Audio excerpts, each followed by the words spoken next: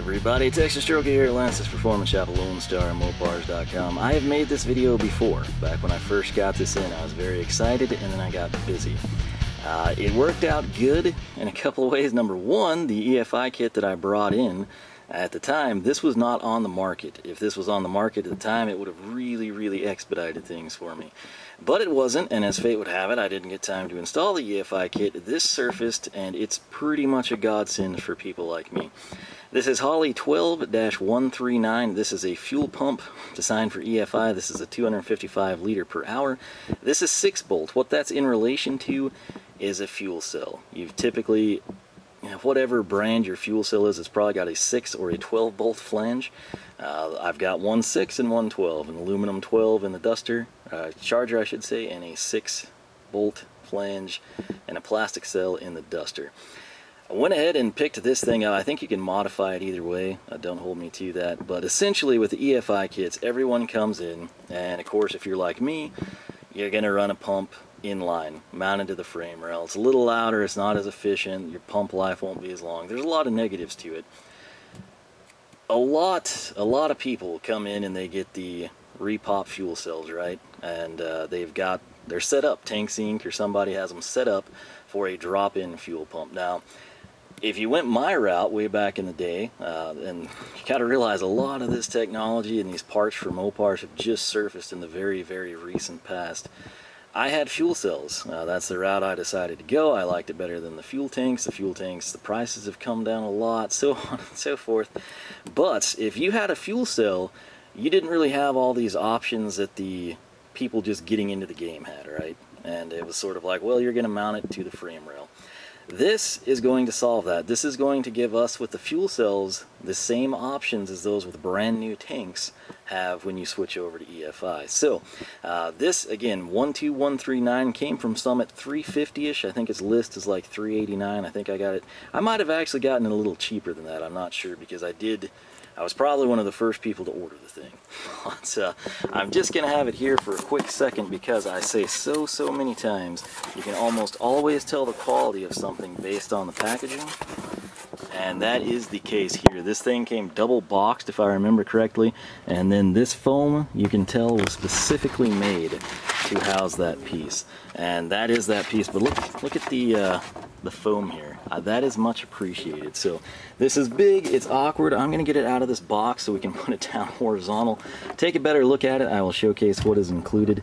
And this should be a much shorter video to just showcase the product, let you know it's out there, and to let you know that we will be installing it hopefully very soon. Alright, so here it is. This is what was in the box. This is the bread and butter of it anyway. We got some small parts we will cover shortly. I remember when I first made this video, I pretty much ripped Holley for 3 reasons. Number 1, fitting 1. Number 2, fitting number 2. And number 3, the lack of a fuel pump relay. At $350, and when they have all those parts, Earls, which there's the fittings they recommend for this unit, they own it, they make it. The fuel pump relays, they have it. I don't understand why they don't include it, especially at that price point, because essentially what this is, it's a pretty nice piece, but it's essentially your inline pump. It is slightly different. I do have that one sitting over there in the kit, because again, when I bought my kit for the EFI install, I was going fuel pump mounted to the frame rail, because this was not on the market yet. But check it out right here. This is what we will take a look at first. And if I spin that around for you, can you see it? There goes a kid on a scooter outside. It is a Walbro pump. The number's on here, GSS 342-23516-1, made in the USA. How about that? So, that is going to be the pump that is included. Again, this comes in 2 versions. I've got the slightly lighter duty version. Obviously, you can step that up, get more flow, support more power. I thought this would suffice for the Duster. So, this is in tank. This is designed to be mounted in fuel. It is perfectly safe. It's all the proper sealed connectors. Should be no issues, minus something catastrophic happening. You've got this suspect tube. I've never been a fan of those. I've always been leery of them, but I suppose they actually work. I don't know. We're gonna find out. The wires, the only wires that are on here, you basically got power and ground. The way this is designed, if you note, got some hex head bolts. You're gonna want some good hex keys for this. That is also, I don't believe, included. I think you'll need 2 different sizes if I remember correctly. But this basically allows you to slide the pump up and down. You can adjust it need be, you can trim things. I'm trying to keep this short and succinct. The important stuff up here, this is twofold. Right here, this is your return, and then if I take this cap off, which I have to say, this is billet, it looks awesome, it's a little squeaky, it's a little annoying. If you're like me and you've run fuel cells for years, the biggest downside to it, aside from people wondering what the heck you're doing at gas stations, which is kind of cool, depends on the situation, it's always been the caps, man. There's times those caps just do not come off. I remember I filmed that at length when I did this earlier, and who knows, I may use some of that footage, but they're a pain in the butt. They really are. You know, they work great when you first get them, and then after that, it doesn't work. Sometimes you can get it off on the second try, sometimes you're there for like 3 minutes trying to get your cap off, and it's a bad feeling.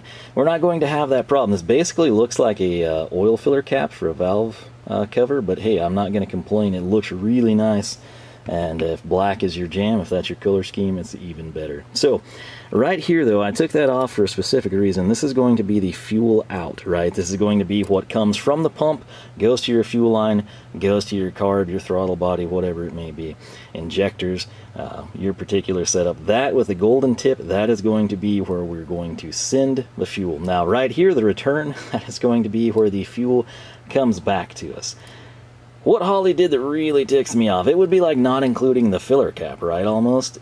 I don't understand it. I know they're a little extra, if you will, but essentially, let me just give you these part numbers if you're curious. That way you can order them ahead of time, because this is the type of thing a lot of people would order in, and if you didn't look at the instructions ahead of time like I did, you would assume that the fittings were included, and then you would be stuck waiting for parts. Let's say it comes in on like a Thursday or Friday, you're going to put it in on the weekend, get out to your shop or your garage Saturday, you can't because you're missing fittings. These are the types of fittings that probably don't exist locally. You know, you could probably have them ordered in from O'Reilly's or AutoZone, but they're also not going to be there till next week, type of a thing. If you have like a race shop, a specialty, you know, an off-road type of a deal, maybe they have them. They're probably going to be more expensive, and it's probably miles and miles away from your home or in a different town. So it just creates a really bad situation. That said, note, these fuel pump assemblies are not designed to use a standard conical seat style union for fuel out of fuel return. Using this type of fitting will restrict flow and lead to poor performance and potential pump failure.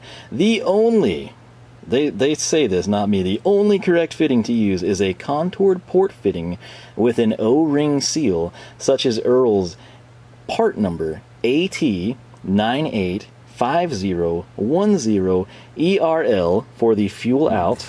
Alright, so that's going to be this guy right here, which I'm going to take pictures of this for the write-up on it, but that is going to be for the fuel out. That's the only fitting, the only one you can have. And then for the return, the thing is you're going to have part number AT985008ERL for your fuel return. That's going to be this guy right here, as you can see, hopefully, eventually, maybe. There we go. These, they're nothing super fancy, but again, you're not waltzing into Napa and O'Reilly's and AutoZone and Pep Boys and coming out with that, unless you just have an amazing parts store that I've never seen. The catch is, that's going to A, derail your install, and 2, that first fitting for the fuel out, you're looking at $13.35. That's Summit pricing, so if you do have it local, it's probably going to be $15-20 bucks. And then for the fuel return right here, that was priced $10.26 when I brought it in from Summit. Again, locally, you're probably going to pay $12-15 or more for that, if they have it, or if they have to order it in, type of a deal. So that stuff really ticks me off, and again, we're looking at basically what? $23.50-ish, right? 23 bucks and change for these fittings. I think they should include that. Even if they want to up the price a little bit, make this thing $3.59, I don't know. But that should be included, in my opinion. That's just chinchy, it's stupid, and it really does piss me off. And I'm someone, again, I was so intrigued by this. I was like, man, I got to research this. No one's ever had them. No one's installed them. There's like no knowledge, no data on this stuff. I'm just kind of jumping in. Lucky for me, I read the instructions online ahead of time, and you can see them right there. So it is what it is, just a heads up. And again, when I buy something, I like to look at a video, I like to find reviews, I like to see people that have already installed it, and that way I can determine if it's a piece of trash, if it's awesome, if they loved it, but there was something like really, really important that was left out of the directions that made install a headache type of a thing. And this, if you're interested in this, doesn't have to be Mopar. This is across the board. You will have to have those specific fittings. So what we're going to do now is take a look at the rest of the stuff. And I believe that this is it. So you basically got your filter sock, which that'll just plug in, go on the bottom of our fuel pump. That's about all there is to it. I guess that just kind of snaps on type of a thing. And then this is the return tube. This is kind of one of those things. I mean, this is like, you know, in the 90s, like all the convenience stores had those like refillable mug type of things. This is like the straw they had. And I don't know if that's good or bad, but that's what it is. This will be our return tube, so presumably it would slide in there, and again, it will get trimmed. The channel lock 911s that I brought in, this is something else I had in mind for those. And then right here, this is kind of your hardware pack, I suppose. This is going to be our 6-bolt flange. As you can see here, we've got the screws. They're actually hex head, if you will. So again, you want to have the proper tools. Tools needed 3/16 hex wrench, 4mm hex wrench. Why we can't keep things SAE or metric entirely, I don't know. It's getting increasingly more and more like this. 15 years ago, that would have been you needed a 3/16 hex wrench, you know, and a 1/8 hex wrench or something. Now it's just mixed. You know, it's either all metric or it's all mixed, or you get these random fasteners, you know, 1 hex, 1 square, 1 Torx. It's why I'm having to bring these tools in. I'm not just bringing them in to bring them in. I'm doing it because all the time I run into situations where I get stuck because I don't have a stupid tool to progress with what I'm attempting to do. So, but they do recommend a 1/4 inch wrench, a 3/16 drill bit, a tape measure, and again the 4mm hex wrench and the 3/16mm hex wrench. Again, those two items, I totally get not giving you the drill bit, although it would sort of make sense maybe. But 1/4 inch wrench, fine, everyone has it. Tape measure, everyone's good. But the hex keys, man, that's like giving away with cheap crap you buy from China even. So, I don't know. These two fittings, I understand increasing the price. I feel they should be included, particularly when they are critical to the performance and function of said pump. It's just a no-brainer to me. Put it in there, make people pay a little bit extra. But this stuff, I mean, it wouldn't be that hard to include the hex keys. But that's what's in the box. That's what this thing consists of. Again, it's not only going to provide a quieter installation for those of us converting to EFI. Again, that's the big perk of going in tank. If you're like, well, you know, I've got the factory fuel tank, or I just replaced it when I restored the car in 2000. You're not going to be set up for it. You're going to have to drop the tank, drill it, put the special flanges and pucks in, all that stuff. They do make tanks now that are set up ready to go for drop-in pumps like this. However, if you went the fuel cell route, if it's a race car, if it's like Pro Street, if it's just you thought the fuel cell was a better option for whatever reason, I've got them in both my cars. I've run them for years, zero issues. We didn't have this as an option, right? It was not designed. There was nothing on the market. I'm sure you probably could have rigged something up.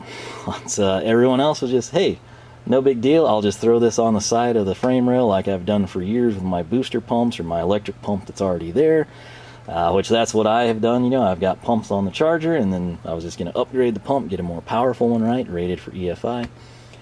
This will allow us to put it in the tank, which, one, if you've ever run like a really powerful pump, even for the carbureted stuff, some of them are quite loud. There's others that are not. They've made technological advancements since then that quiet them down. With that comes a price point, which means the majority of people will say, I don't care how quiet a $350 pump is, I can get this one for $150 and just tolerate it. I won't hear it over my exhaust. I won't hear it over the stereo. That's most people's mindset. So it's a situation there. Not only will this quieten it down, which I'm fine either way, really, but the biggest benefit to putting this in your tank, aside from it being quieter, it's going to be that the pump is cooler and you should have a longer life cycle. If we're able to drop this thing in and it runs for 8, 12 years, and then that old, loud, fuel-mounted pump, frame rail-mounted fuel pump, if that thing was going out every 3 to 4 years, that's an expense. It adds up. This turns out to be much, much cheaper in the long run. So again, that's sort of my justification. And the big thing, which a lot of people will overlook, quieter, yes. Longer life, runs cooler, absolutely. Biggest thing though for me, just from a everyday functionality, I drive these cars a lot type of a thing, eliminating the craptacular filler cap on the fuel cell. Some people, some brands may have something that's fine. This plastic Summit cell, nothing wrong with it. It'll open, it'll close, but trying to get that cap off at times is just absolutely absurd. And I hate that. That's the one downside. And this, while it looks cool, and it is a little squeaky right now, maybe over time it'll kind of seat a little bit better, I don't know. But it's going to look good. It's going to give us a much, much more reliable. Every time I come to this, that's going to thread out. I'm good with that. So, once again, this is relatively new. Again, I brought this in March, sometime around spring break, I think. Holley, it was one of those things, I was checking their site frequently, and it was like brand new, and I was like, whoa. I hadn't gotten the email on it or anything. It was there. I did a quick search around the internet. I could find no one that had it, no one that had installed it. Again, I recorded these videos back in March. I wish I would have put them up then, because it probably would have helped a lot of people out. But once again, we're going to go ahead and move forward with this thing. The other thing, keep in mind, you will need a fuel pump relay. Holley's, in my opinion, is ridiculously overpriced. And if I remember correctly in my research, they mandate like 12 gauge wire, and then their own fuel pump relay doesn't have that. I have this one right here from TrickFlow. It's very, very nice. It doesn't use a fuse. It actually uses a breaker. Keep that in mind. Some will like that, some will not. Their part number TFS 2500 4K. 25-30 bucks, I believe, is what I paid for this from Summit. Again, if you go this route, make sure that you factor in, aside from, you should be able to get the tools locally if you don't have them, but these two fittings would completely derail your weekend. Especially, like, imagine if you're like, I got to get this out, got to get it to the show, cruise night, the track, I want to see what it'll do, I want to start, you know, driving around on the back roads, get my self-learning EFI going. You're going to be missing those, you're going to be up a creek, and it's going to suck, and you're going to be mad. So you're going to need these two fittings. You are also going to want a fuel pump relay. I think past that, you should be good. I'll start installing this, see if I run into any other issues. I'm not quite sure that I will have what I need for the fuel hose side of these, actually. Because they look to be fairly large, but that's a bridge that I will cross when I get there. Keep in mind, you might want to research that. I haven't looked at the EFI kit in quite a while. I know there's a crud ton of fittings they gave with that thing. I just have to see if anything mates up with this. So this is a relatively new part. It's a very, very nice part. Again, it's a Walbro pump. They come in different configurations, 6-bolt, 12-bolt flange for your fuel cell. They've got the little guy here, which looks very, very similar, but is different than the fuel pump that was included as the frame rail mount with my Stealth kit. And you can support, I think this one's good for 550-ish. Does it even say here? Yes, 550 or 700 carb rated, 60 psi, 13.5 volts, 10.4 amp draw. And it's also got a 450 liter per hour fuel pump, which that's going to up things significantly. So that said, I believe we've covered kind of everything we need to know. Billet top flange includes an 8AN inlet port, 10AN outlet, and a fuel filler cap. Fuel pump depth, this is important for some of you if you've got like a custom fuel cell or something. The fuel pump depth is fully adjustable from 7.5 to 12 inches deep. That, I believe, is about the last pertinent piece of information I need to give you. So that's what you need to know. If you've got a really shallow cell, you're going to have some problems. As long as you can kind of fit in that range, you should be golden. You could probably modify this if you got like a really deep cell. I'm not sure what your application would be, maybe like road racing. I mean, like cross-country type stuff. I'm not exactly sure. But for, I'd say 95% of the people, if it's just a street strip car, a drag car, this is going to plug in, it's going to play, it's going to work. Just make sure you have all the requisite specialty fittings, right? So, with that said, I hope this does help you out. My apologies, it's a little long. But again, I had done this back in March when I first brought this in, and there was a lot of little clips on it, and I didn't know if I felt like editing it. So I went this route, and I hope it does help you out.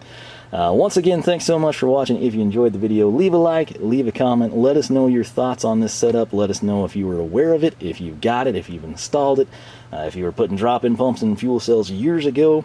If you use this, what's your experience with it? And we will take it from there. Again, the end goal is ultimately to help people out, let them know A, it's available, B, what to expect, and C, if anyone has any first-hand experience, throw that out there, save people the headaches you experienced. Let them know, man, this is perfect, it's awesome, you're gonna love it. Ease their mind with the purchase. That's sort of the whole extent of everything we try to do here. So LoneStarMopars.com is the website. Make sure you check out the forum. You can follow us on Twitter, like us on Facebook, circle us on Google+. Make sure to check us out on Instagram as well. Gonna try to be more active there. But that said, I'm gonna get some more work done here in the shop on this Sunday afternoon, and I hope I will catch you back here later.